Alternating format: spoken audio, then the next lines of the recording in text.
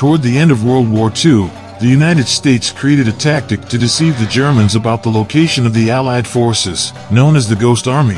The 23rd Special Troops Headquarters made use of illusionism and various other tricks to simulate the positioning and movement of real troops. To do this, they employed hundreds of tanks, trucks, artillery items, jeeps, and other inflatable vehicles. The objects were repositioned overnight, simulating the movement of American troops. During the night, they used flashes to simulate firing, drawing enemy fire away from the Allied artillery. Sound engineers recorded noises from tanks, trucks, and moving units, which not only fooled the Germans, but also fooled nearby American troops. The only problem was the curious. Once two Frenchmen on bicycles saw four soldiers lifting a 40-ton tank. The corporal who sent them away said to them, "The Americans are very strong.